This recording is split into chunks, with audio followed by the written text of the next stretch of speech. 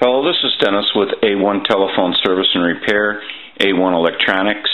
You can reach us on the web at www.a1-telephone.com, and you can also reach us at 618-235-6959. Today I want to show you a really cool Western Electric rotary desk telephone. It's a 500 set, and this is Al's telephone from Indiana. And basically he's sending this in for his mom because she likes the handset that has an amplified handset, and she's able to hear on this telephone unlike some of the more modern telephones, and so she prefers to use this one. And it's loud enough that she can hear it, and it has a bell, so she's able to hear that also. And so there's a couple of issues with this telephone. We're going to go over it since this is the initial checkout. First of all, I have it hooked up to the telephone line on the analyzer, and I want to try to give you some dial tone. But there is no dial tone. And this has a roll wheel inside for the amplification. And even on 0, we should get some dial tone. And I'm going to roll it all the way up to 9, and there is no dial tone. If you watch the analyzer, we're going to dial out here, and you'll watch the numbers go by.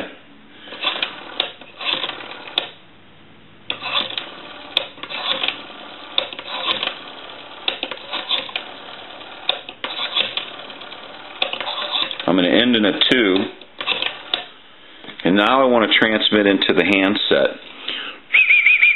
So if you watch the red light on the analyzer, that's an indication of 100% modulation on transmit. So we know this telephone. We're going to go ahead and hang up. Try to bring dial tone back, but there is no dial tone. So we know that this telephone has an issue with the receive. And we're going to go ahead. I have the cover off, so we're going to go ahead and unplug it from the analyzer now. Now there is a piece here broken off that happened in shipping, and it's a good idea to take the handset and also wrap it up, because this was in a big baggie kind of, and it had some bubble wrap in it, but the handset was riding in the back here like this, and what basically happened was, even though I'm able to still put the line cord in, it needs to be replaced now, because the handset hit the line port and broke it. So we're going to pull the cover off, and you can see that that's broken. So that's going to have to be replaced at this time now. So we'll replace that. In his note, he's got talks about he wants to make sure that the bell is as loud as it can be. And then obviously the telephone needs to be repaired because it does not have any receive. And I want to give you a look at the inside of this telephone. So it's a typical 500 set. And it's in good shape. And it has an amplified handset. So that's a plus. So we're going to take a short break from the video, and we're going to go ahead and replace our modular line port, and then we also want to go through the bells, make sure they're adjusted as loud as they can go, and then we want to troubleshoot our problem with the handset since it does not have any receive. So we're going to take a short break, and we'll be right back. Okay, we're back now, and so we're kind of going through this telephone after we've troubleshooted it. And we've also replaced the modular line port now, the broken one. So that has been replaced. And so we don't have to worry about that any longer. Now, the reason why this telephone did not have any receive is because the receive capsule is broke. It probably could be repaired, but we're not going to worry about it, and we'll just set that to the side, because that's not an issue any longer. We have another receiver capsule that has been replaced. Another issue that we found with this telephone is the variable resistor. If you've never seen or the potentiometer, whatever you want to call it. If you've never seen an amplified handset before, what you have here is a roll wheel, which would be the potentiometer, the volume control, and that needed to be cleaned. So we took this out and we cleaned it. Now, a lot of times on these handsets, the amplification board is on a conductive traced piece of plastic, and the amplifier board kind of rides up in the handset. Now, this is a little bit different style amplification handset, whereas the board comes off the transmitter. So they made a couple of different kinds. And we had to go into this board and clean the connections at the plug, and we also had to resolder this board because we were not getting our amplification. So it had a couple of issues going on. One with the broken receiver capsule, the variable potentiometer volume control happened to be cleaned, and then going in and resoldering the board. So basically now what we want to do is we want to go ahead and put everything back together again. I'm just going to set the receiver in, and I want to put my screws back in the handset here for the wheel for the volume control. So we'll go ahead and do that real quick.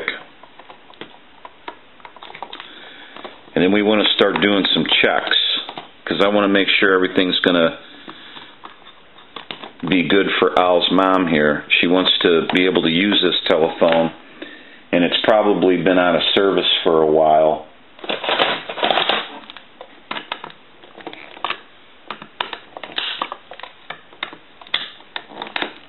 Okay, so now what we want to do is we want to tuck our board back into the handset here, and we want to put our transmitter back in. Before I do that, I want to clean it up a little bit. I want to rough up the ends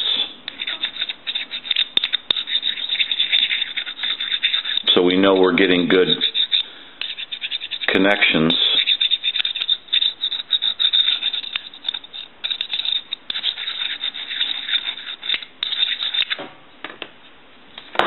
And then we also want to clean that with a cleaning fluid to take any tarnish off.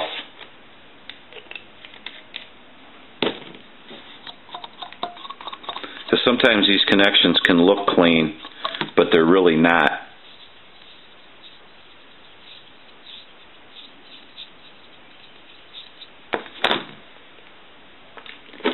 We'll go ahead and put that back into the circuit.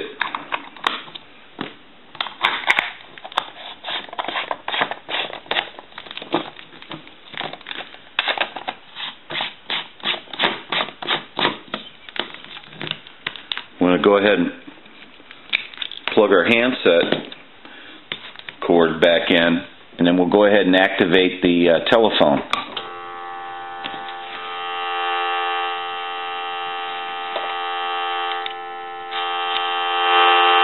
We'll go ahead and roll the wheel.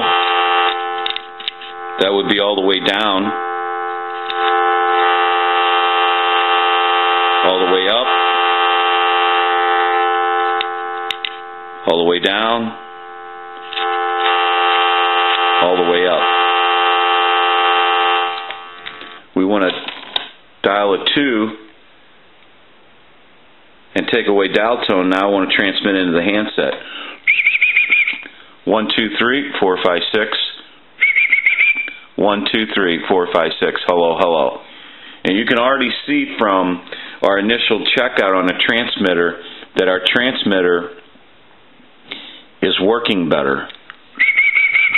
It's much brighter and it has more modulation.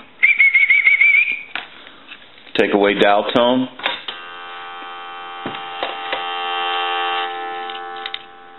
Turn it down. That's low, which would be normal. And we want to bring it up. Dial a 2. We'll transmit one more time. 1, 2, 3, 4, 5, 6. Hello, hello. So we know this telephone is repaired, and it's ready to be sent back to Al for his mother. I think we're sending it to his mom. So anyway, what we want to do is we also worked on the bells and adjusted them to a level that they're just not going to get any better than that. You'd have to go to some other situation with more bell ringers in the area that she would be in if she cannot hear that. But the bells have been adjusted to their limit. So we'll go ahead and ring the telephone now. I'm going to let that go a few times.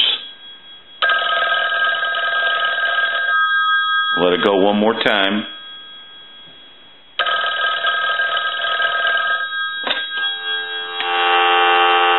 Do some dial tone.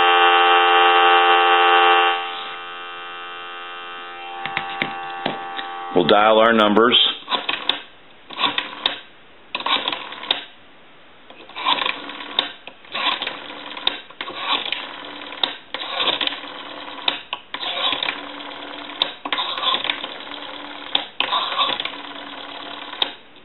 End in a 2. Hang up.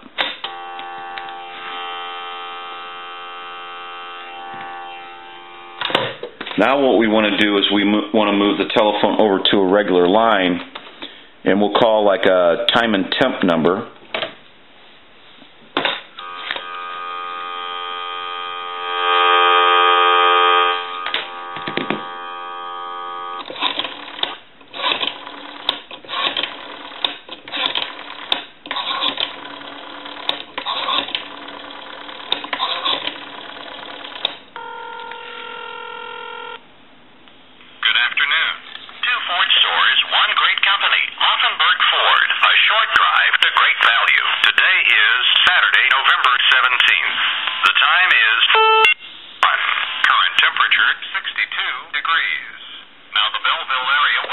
And that's pretty far away from the video, so we definitely know that the telephone is working and that it has been repaired. And now that we're getting a call, we're going to have to take a short break. So we'll be right back. Okay, we just happened to get a call while we were working on Al's telephone here, so we took care of that and we had to take a short break. So now what we want to do is I'll call one other number. I'll call my number and it'll be busy.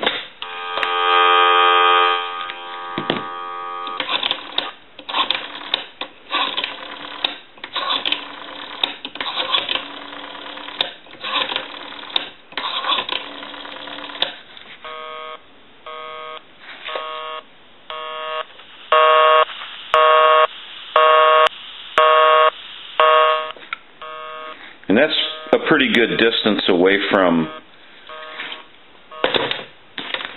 the video. So we know this telephone is repaired now. And I'm sure Al's mother will enjoy being able to use her amplified handset once again on an older style Western Electric 500 set. These were great telephones. It's hard to beat them. The quality is the best that you could basically get in those days, pretty much, and anything nowadays could never hold a candle to them. And even with the 2500 sets, it was just all great equipment from Western Electric, made in America. Just can't get that anymore. Very high quality. This is Dennis with A1 Telephone Service and Repair, A1 Electronics. You can reach us on the web at www.a1-telephone.com, and you can also reach us at 618-235-6959. Thank you for watching, and have a great day.